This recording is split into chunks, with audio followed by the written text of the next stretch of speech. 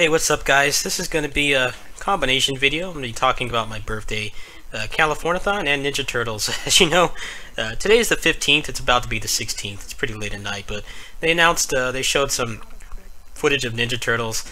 And, so far it's kind of a mixed bag. I mean, they had like has like a pretty generic open world. Thankfully it doesn't look too bloated. It looks pretty barren like most open world games, but what looks like it's nice, at least from the whatever area it is that's in the demo or that footage, is that it looks like it's pretty small and it doesn't take too long to get from point A to point B, which is always the most boring thing about any open world game, is how long it just takes for something to happen. The combat looks decent, but it's really hard to judge. I mean, I've been looking at the thread on NeoGAF, and people have been already, they got their pitchforks out, they're salty and upset and saying they're not going to buy it, but thankfully some people have been the voice of reason and told them, those people playing don't know what they're doing. They're pretty much mashing the square button. You're not going to be able to make a legitimate, impression until, somebody else like Swillow or who knows who else, the other people in the action game community, they get their hands on it. What makes things difficult for me, I'm not even sure if I'm going to get it. I definitely want to see more footage and learn more about it before I commit to playing it. But what makes it difficult for me is it's coming out on May 24th, and around that time I'm going to be heading up to San Jose to hang out with my friends. It's like, it's not like I won't be able to play it at all, it's just that I won't be here. Even if I am here, I forget exactly when the trip starts, but I'll probably only have like a day with it tops. Like, if it's anything like Transformers, then I could finish it in one sitting, but it's not going to be like a normal project for me where I get it on day one and pull like long, stressful, strenuous hours, and then I'm done with the game in a week, and then I play more casually. What's probably going to happen if I do get it is I will probably put up like some impressions, maybe a couple quick guides or a quick like combat system analysis, and then from there I'm going to be gone for a while. I'm not sure what's going to happen. I think his roommate, my friend that I'm crashing with, I think his roommate has a decent computer, so maybe I can just link my Steam account on there and I can play it that way.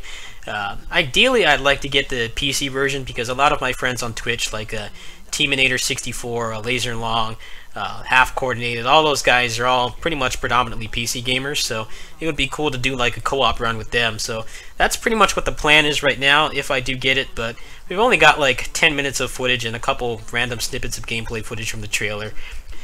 People are really jumping the gun too fast. It honestly doesn't look too hot right now, but I mean, you're looking at footage of people who probably have never played a character action game at a high level in their life. You can't really make an honest impression that way. It was the same way with Transformers.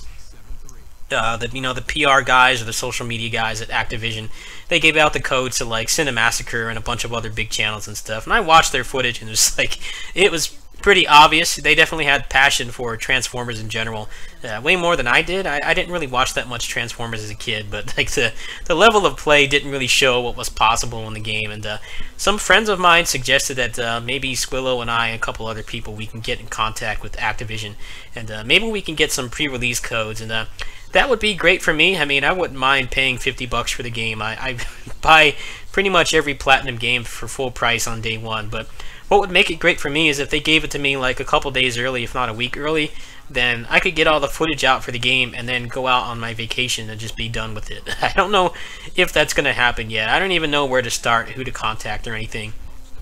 In terms of Californithon, it looks like the fourth person is not going to be able to go unless a miracle happens. The person who's doing the card pull, he looks like he's going to try to find a fourth person. I've got enough in my PayPal to cover most of the expenses.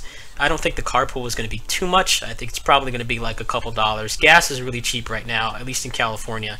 It's like almost half price of what it was just like last year. So I don't think that's going to be too much, but what I'm going to be doing on my birthday is I'm probably going to go up to the mall, to Red Robin. Maybe I'll just order a pizza or something. I'm not sure what I'm going to do yet, but I will be on at some point in the afternoon, and I'll probably be doing some practice for my speed games. They're both really short games that I've put tons of time into, so I don't think it's going to take me longer than a day or two to practice.